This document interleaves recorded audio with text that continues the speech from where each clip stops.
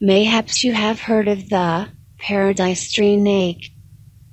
It can fly, or rather, it can glide, which some cowboys may call falling with style.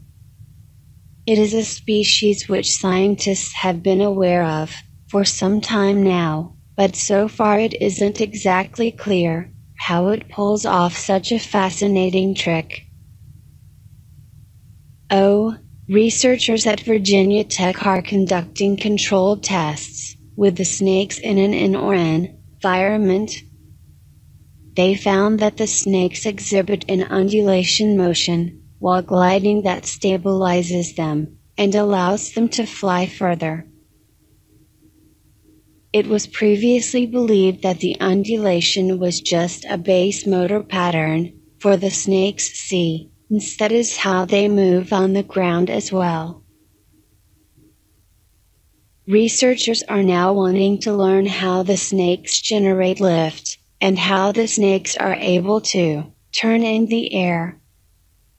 For those of you who are not a fan of snakes, and therefore probably less of a fan that some fly, keep these facts in mind.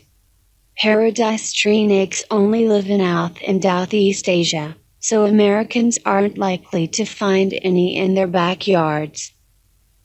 Though these snakes are venomous, their venom is weak.